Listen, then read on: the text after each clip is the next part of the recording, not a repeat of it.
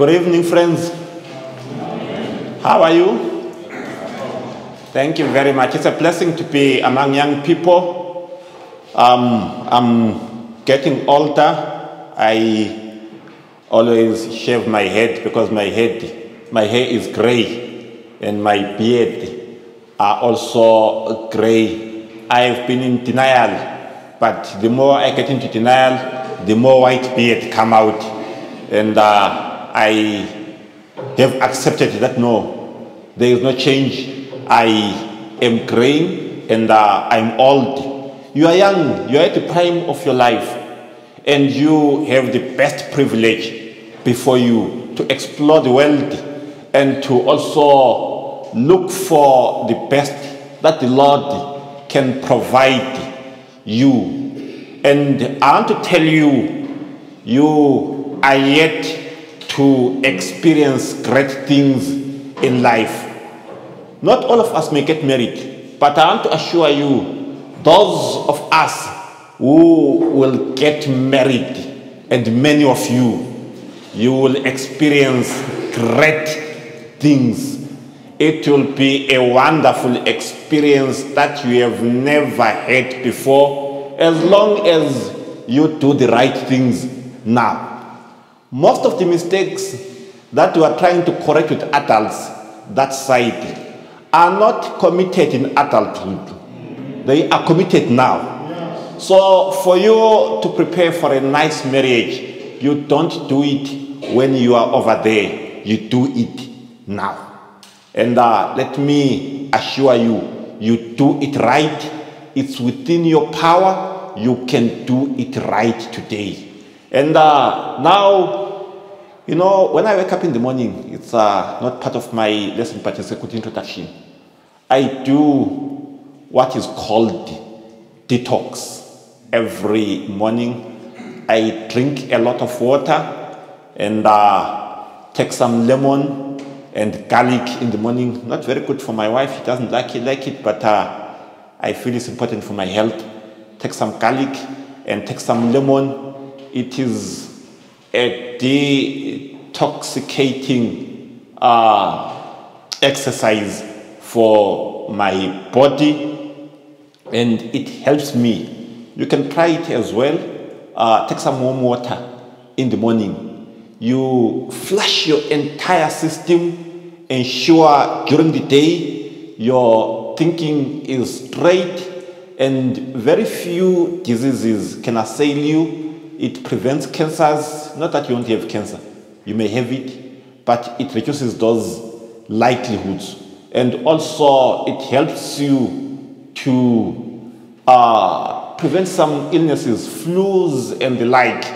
So before having any meal, I first cleanse my system. And also once a year, it's good to have some fasting where you cleanse your entire system, your bloodstream, cleanse your organs to ensure that your body has vitality, your body remains strong even as you age. You remain strong. I'm old. I'm turning 53 this year. I'm 52. I'm turning 53 this year. But I can still run. I can still run and outpace many people who are far younger than I am. I do it because if God wills, I want to die gentle. I want to have a gentle death. But you don't determine your death. You can, but if it's possible, I just want to die in my sleep. While sleeping, then in the morning, they find the person has slept a longer sleep than he had envisaged. And that's how I want it. And tonight, we want to start with a detox before we can feed each other for the week. Why? Because when we read about education, one of the favorite scholars in education that I love is John Dewey. And Dewey says society needs to be deschooled. And Ellen White says our view of education is so low we have not understood what education is. And Jewish says society needs to be de-schooled. Most of the schooling that has been happening, there has been more schooling than education. People are being schooled.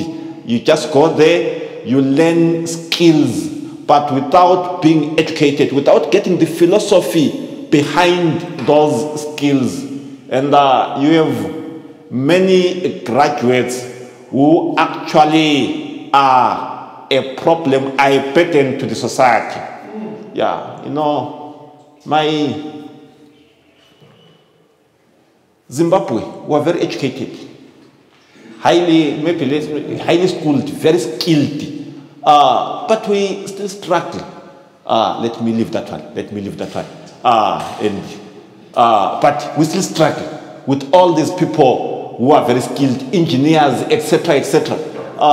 Why? Because if you have an accountant who is dishonest with all his accounting skills, you ask him to keep your money, he may not keep your money.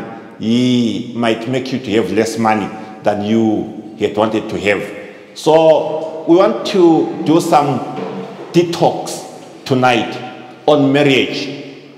What we have been fed on marriage, what we have been told, the popular views that are trending on marriage have distorted the concept of marriage.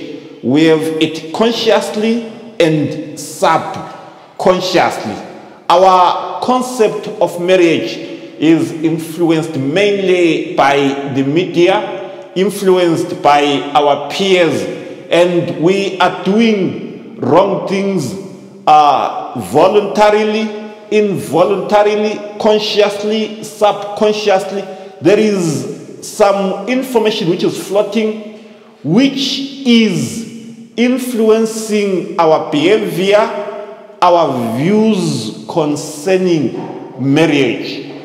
And one of those views about marriage which is floating on the market is the Playboy view of sex. There are two views. There is the Playboy view of sex, and there is the Augustinian view. The Playboy, let me start with the Augustinian view. The Augustinian view was mainly prevailing around the medieval ages.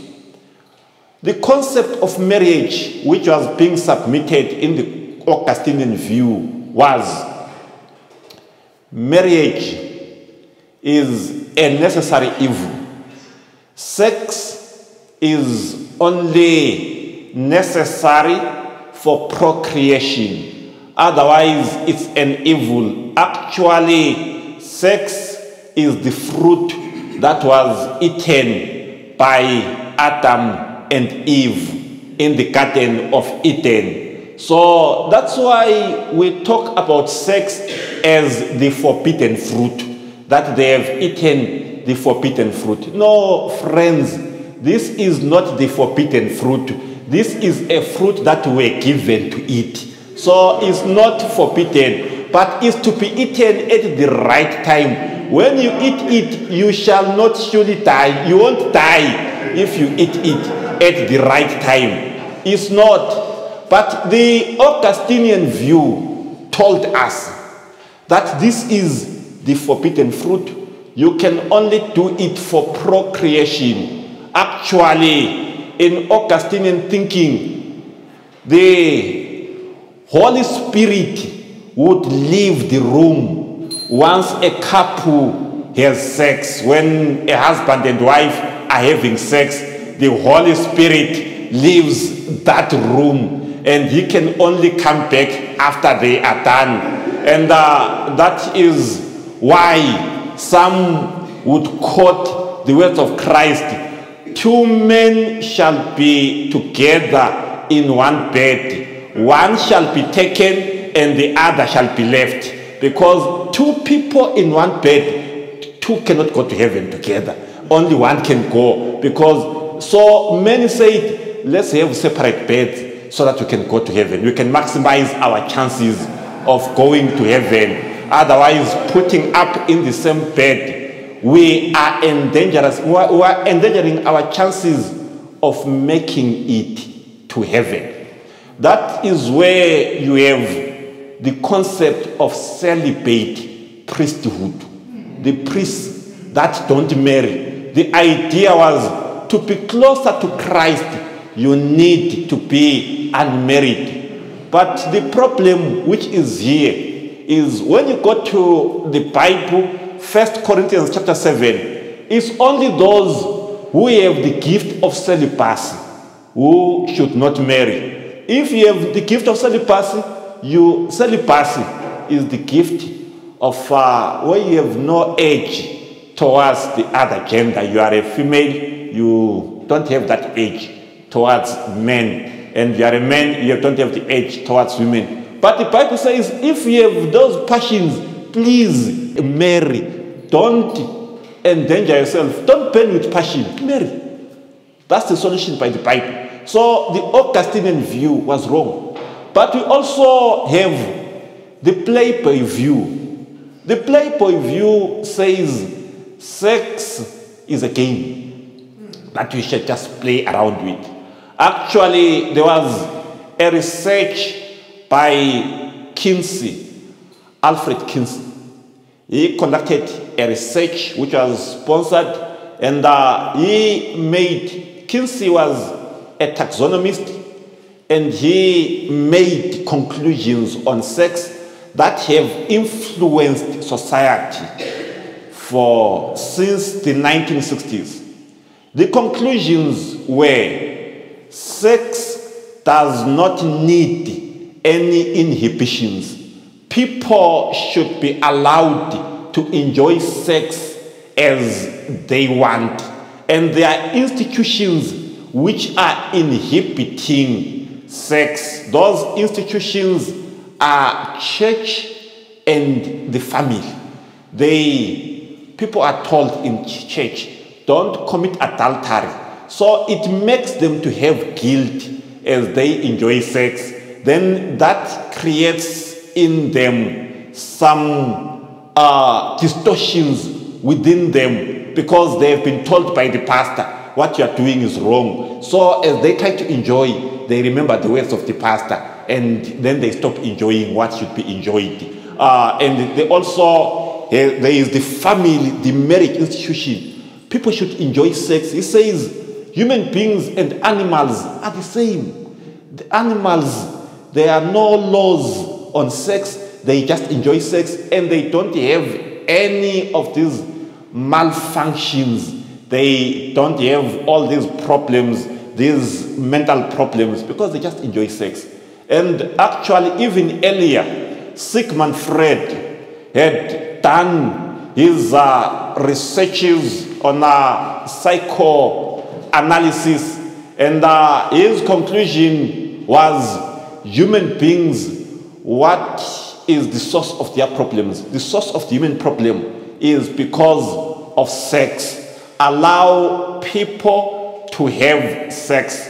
And that's why in the 1960s, that's where you begin to have all this music on sex and all these ideas on sex, that people should enjoy themselves. And with this, diseases began to mushroom, and people died.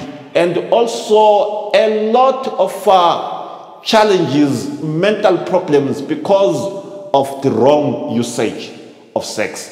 And this is what is permeating in our society today, is the Playboy view of sex. And it's telling you, no man, don't be told by those old people not to enjoy your life. It's your time, man. Live your life. Yeah, live your life. It's your life. It's not their life. Just live your life, man. So what? And let me tell you from the Bible. The Bible is clear. You go to Exodus chapter 20, verse 14. Thou shalt not commit adultery. Plain and simple. God was caring about us. Very, very loving. I'll tell you a few of the reasons why God is so wise. He knew what we didn't know at the time, which you are only coming to know now. And let me tell you, if you have been doing it today, make a commitment to stop. We are doing a detox. If you have not been doing it, tell yourself, Lord, help me never to do it. But if you have done it, the Lord is forgiving and He will help you. We are doing a detox here. We are removing all the toxins in your body. And what is it that happens to you? In 1 Corinthians chapter 6, verse 18, Paul says, every other sin is committed outside the body, but he who commits adultery does it against his own body. You are stealing from your own body. You know, let me tell you of a story of a thief at the bus terminus. You know, those thieves, those pickpockets at the bus terminus. He wanted to steal. He loved stealing. So he was, you know, that stampede that we have. Now we no longer have it in Zimbabwe because we have so many of these counterfeits. But during our days, we used to board buses, and there were those long queues, and other people would not queue. So we would jostle for places in the bus to get into the bus, and we called it those days Vikoron. And allow me to use that word, Vikoron. I think they get it from the word, English word Vika, because you have to do Vika and on. That's my own conclusion about it. Vika on, so Vikoron, anyway, Vikoron. Right. So as they were doing the Vikoron there, he was putting, it was on a cold day, he was putting on this a jacket, you know, jazz, those long jackets. And he had put some money, $5 US, let's say $5 US in our day. Put $5 US in the pocket of his jacket.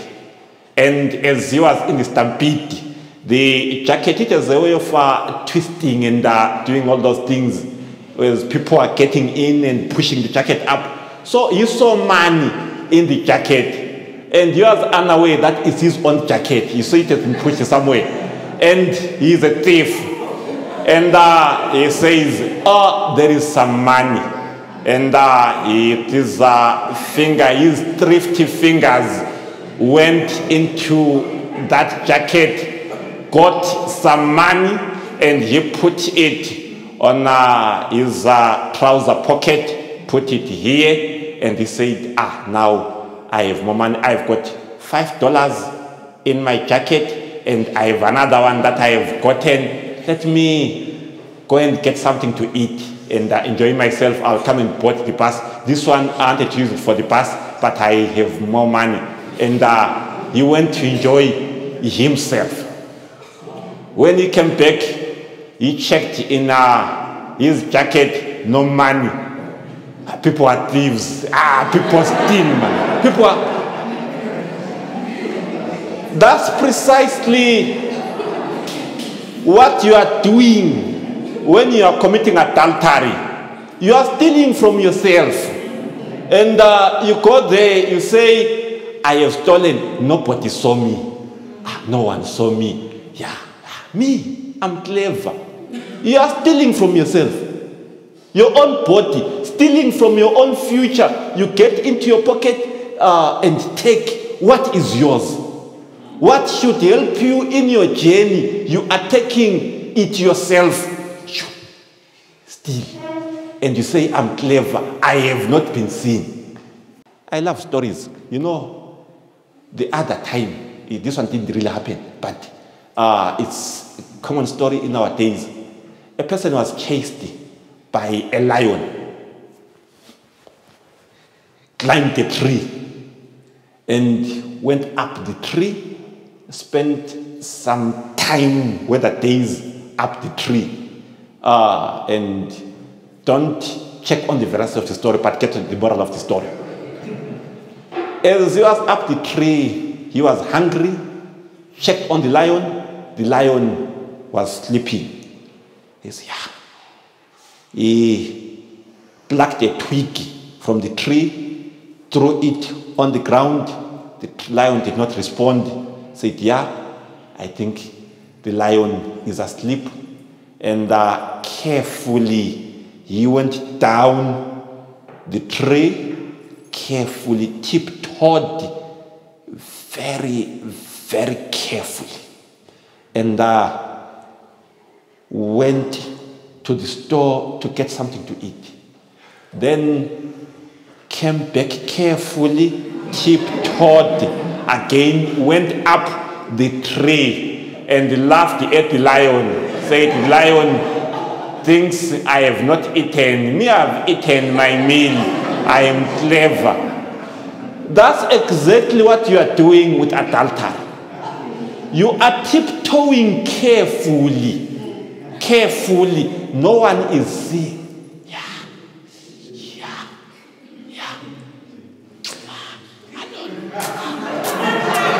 Finish your body. Then carefully. Then you laugh. You laugh at the adults. They never saw. Those, they never saw.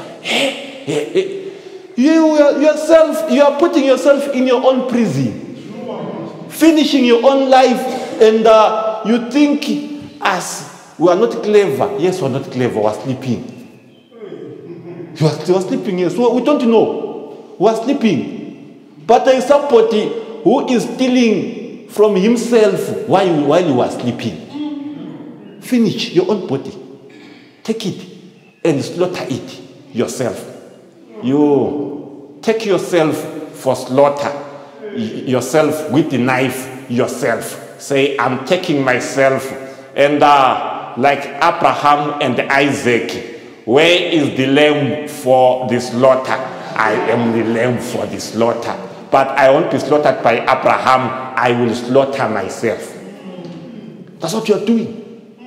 And what does God tell us on these issues? And what have we known from psychology? What happens to you? Several things happen to you. There is, in neuroscience, what are known as neural pathways. When you do something again and again, your nervous system, your neural system has a way, just like what you do with computers. You are much more computer literate than I am. I realize when I get to Facebook, I find a friend suggestion, so and so, and I wonder, why is it suggested so and so? I used to wonder those days, the guy I know, why has it told me that I should also add so and so? I say, it has seen the people that I am picking, and it knows that, oh, okay, this person is in this circle. Let's choose friends for him, either from Solusi or from the Adventist church or from a place where he has been. That's how your neural system also works. It creates some neural pathways. I'm happy. There is a book that I would ask you to buy. It should be there by our former Vice Chancellor on neural pathways by Professor Itikwebu. Very, very good book. I've read it. Very, very good book. Yeah, just look for the book and get it online. Read it. What happens is, as you do these things, you say when you commit adultery, you don't do it while you are relaxed. No. It has to be done quickly because you will get caught. So quickly, if it's under a tree, the guy, he has to do it quickly. Quickly. Why? Because you will get caught. So the whole thing has to be. Otherwise, the security, if it's a solution, they might disturb you before you get to the end of the journey. If it's somewhere else, the whole thing has to be done in a hurry. And that affects your neural system. Because you now get used that this thing has to be done. The body itself tells you that here we are doing something that has to be done quickly. To the guy, it just orders you. Everything has to be in order quickly. Now you are married, but you are used to doing it very quickly. Now there is nobody to disturb you. You have been declared the husband and wife. You can have these things whether in the afternoon or whatever time, but the body is used quickly. And you start on a journey. You are married now. You start on a journey. Married to a wife, nice wife, beautiful wife. And you say, let's go on this journey. You get on the journey. But quickly the system finish. Me, I have arrived. How did you arrive before we could depart? No, I'm already from Harare. No, we haven't left Solusi. I'm here from Harare already. The wife says, let's try and see, let's wait.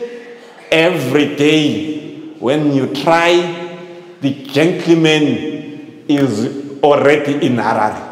Let's go. The lady is trying to get on the way, the gentleman from Harare.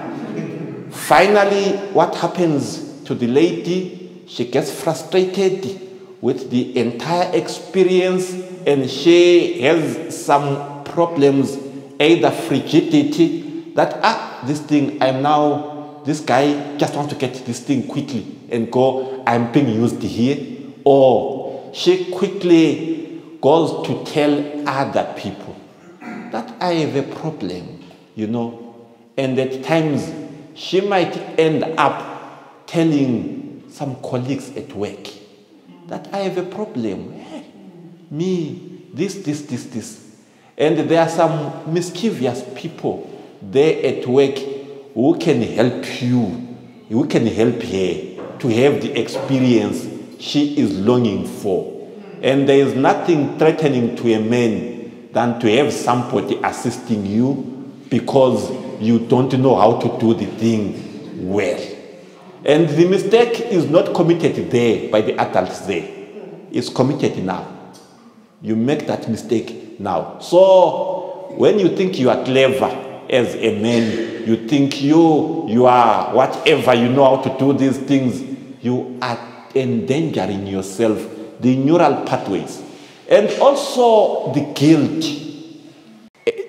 The guilt and shame. You are a lady, you are now married, you are used to doing it, to stealing. And every time you do it, the body just freezes that here we are now stealing. What if mommy comes in? What if somebody knows me? You first search around. Is there anybody who knows me here? The body itself, it just freezes because you are afraid of being caught. But now you are married. You are licensed to do these things, whether in the kitchen or in the bathroom. The pastor has declared you husband and wife. And the husband says, let's have a nice time together. But the body just freezes, afraid of being caught. No one will catch us, man. Even if they catch us, it's their own baby. They know what doing it. Me. Ndochka. What? The body, neural pathways. And finally, what happens is the system has to get ready for the experience to be enjoyable. The whole system has to get ready. You can suffer from what is known as frigidity, where there is no response, and the male wants to have some time with you, nothing is happening. And most of the problems that happen with couples, the origin is sexual. There is no sexual harmony at home, but it will manifest itself in different ways. No, he finishes money, what. No, the problem actually is here in the bedroom. And when was the mistake done? Here, as you were busy trying to steal what is yours.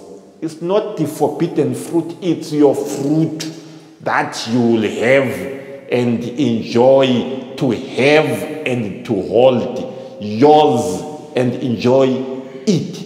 So have your time, wait. And I've taken too much time tonight to visit. But say to yourself, what if you've done it? The Lord gives you another chance. And you need the power from God. You don't need to go around telling everybody, getting to church, it's between you and God. I did this, it's between you and God. And me, I don't even want, when ladies come to me for counseling, Pastor, I have done the mirror.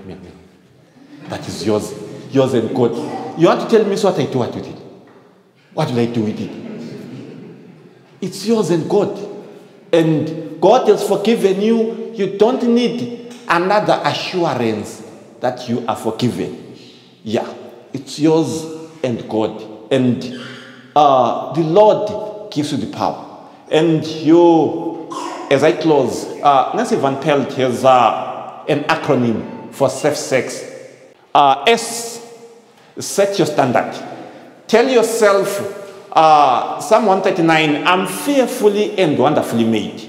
Look at yourself and say, a beautiful young lady like myself. Such a beautiful young lady. Tell yourself, such a beautiful young lady like myself cannot just have everybody just kissing from every corner. Just undressing every corner. It has to be done in church. Everybody has to see such beauty, such a handsome young man, Lunga. He has to be seen by everybody, putting on a nice suit, marrying while people are watching. I am fearfully and wonderfully. Take pride in yourself. Have confidence in yourself. Whatever has happened in your life, that is you and God. Have confidence in yourself. Walk with pride. Don't be apologetic. I'm finished. You're not finished. You are God's property. Walk with confidence and have that pride. I believe in myself. Whatever people would say, you stammer, your teeth are misaligned. It's their eyes which are misaligned, which are not seeing properly. Mine are okay, I'm okay. Tall, strong, happy. It's me. Whatever you say about me, it's your own business. I believe in myself. I look at myself in the mirror and say, Lord, hey, you took your time. Such a gentleman to create. It's me, I believe in myself. Yes, believe in yourself. Don't ask other people to affirm you. It's those people whom you are inviting to affirm you who abuse you. Affirm yourself. Believe in yourself. You are beautiful. You don't need somebody else to tell you that you are beautiful. No, I don't need your affirmation. It's good if you affirm me, but if you don't, I am still Sibanda. I am still handsome. I am still Pastor Sibanda. I believe in myself. Set your standard. Tell yourself, such a gentleman like me should not be caught in a corner with a girl. This is, we used to have a teacher here at Solus years ago. He was called, he was from Zambia. I forget his surname. But he had just done computer science from the University of London. Those days, in the 1990s, computer science was something to marvel. Even now, it's still something to marvel at. And there were new computers. Actually, Solusi were the leader in computers here in Zimbabwe. The whole of Zimbabwe were the leader in computers. And he had done his master's, MSc, from the University of London. And people would go to him and say, I'm struggling with computers. Please, can I withdraw? And other lecturers would say, no, just try again. Just be patient. You will catch up. You would quickly sign your withdrawal. Yeah, no, it's okay, my son. Computers were not meant for everybody. Yeah. So when you see others misbehaving, doing those things, tell yourself, this classy behavior was not meant for everybody. Yeah, we are few. It's for the few, and be part of those few. Yeah, I mean, there are some things which are easy to do, which are doable. You don't need a degree to kiss a girl outside marriage. Do you need some intelligence to do that? I mean, do you need a degree to do that? Is there a course called premarital sex 101? Zero. Nothing of that sort. It's done instinctively. Even donkeys can do it. It can be done by anything. Even roosters can do it. Cocks can do that. You don't need some supernatural intelligence to do that. No, it just needs enough dosage of folly to do, and you do it. Set your standards. Number 2, avoid. When you want to fast, don't linger around the bakery. I want to fast, but I'll be doing it in a bakery. I'll just be seated here. I am not eating, but I am fasting, but I'll just be seated here inside the bakery. Avoid. I have my philosophy. I usually tell people that I hug my wife, I hug my daughter, I hug my mother, I hug my sisters. Anybody who is not a close relative, who is of the other gender, I don't hug. I don't. Old as I am 53, I don't hug. Why? I don't have the gift of celibacy. I don't. My body is proper, and I don't. When I hug, there is something I feel as I hug my wife. There's something I feel, and I am okay doing it on my wife. With my daughter, nothing I feel, because I have seen her as she has been growing, and there is nothing that I feel. So I don't want to feel it in another person. I greet, hello my sister, God bless you. May wonderful things happen in your life. From there. If pastors are so afraid, you are not a deacon, and how can you have such strength? Right. Then, AF, flee. When these things, let me tell you a story. When I was dating my girlfriend, who is my wife, I was a pastor in Cholocho. She was teaching in a school some 23 kilometers away from where I was. I didn't have a car at the time, and I would board a bus during the day, go and visit her. We talk, And after we've chatted, we have a prayer. Bye-bye, see you.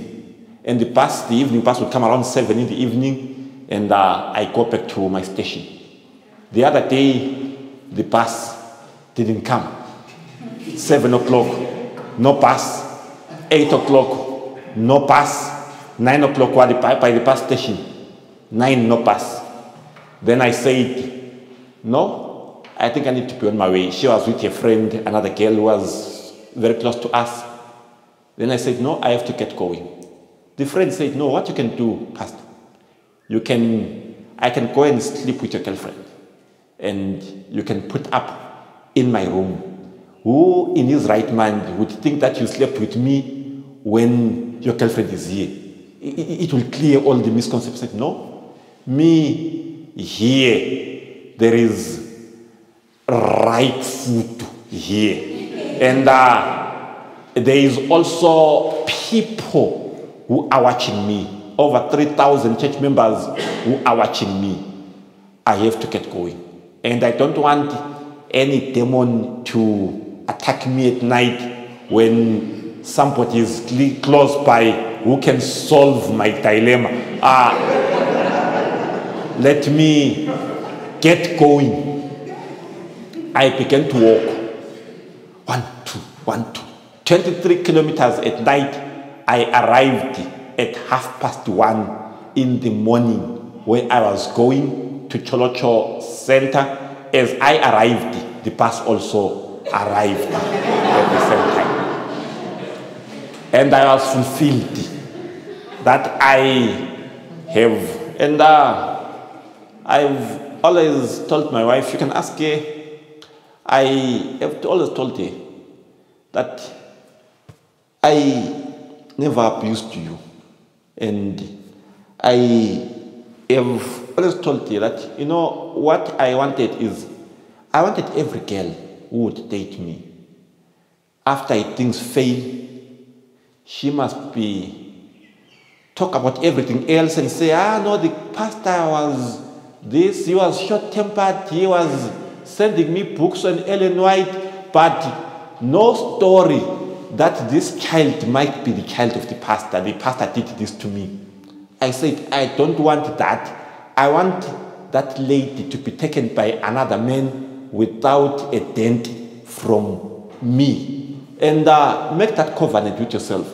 That I want this guy, I want to, if he won't marry me, I want to hand him over to another lady without any scar from me. And make that commitment with yourself. Then expect punishment. When you do these right things, people will think you are backward. People will think, no, man, this lady, she is an Ellen White. This guy thinks like a pastor. He is what? They will laugh at you. Let me tell you. You will lose girlfriends. Yeah. You will lose boyfriends. They will laugh at you. But it's okay. Let them go. Yeah. Allow them. Free them. Free them. Right. I'll open up for discussions tomorrow. Tomorrow, come for question and answer. For tonight, let's make a covenant. Those who say, Lord, I make a covenant with you tonight. I shall keep my body pure. Whatever is in the past, that one is not here for. What I make a covenant is from today, I want to live an upright life. I want to be safe. Let's stand and have a prayer. We have our leader, Mrs. Malufu. She will pray for us.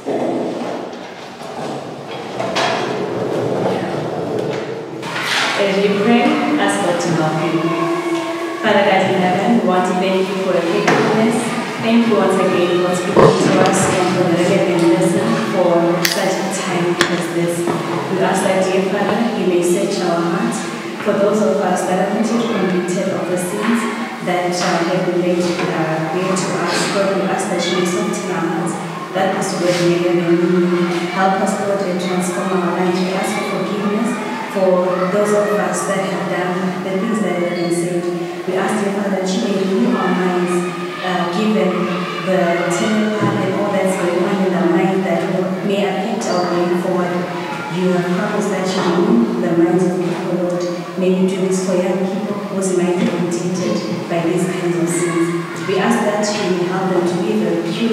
going forward. And for those that at least have not entered into these kind of mistakes, we ask that you may help them, Lord, to stay pure, forgive all of our sins, and give us a grace tonight. In Jesus' name we pray. Amen.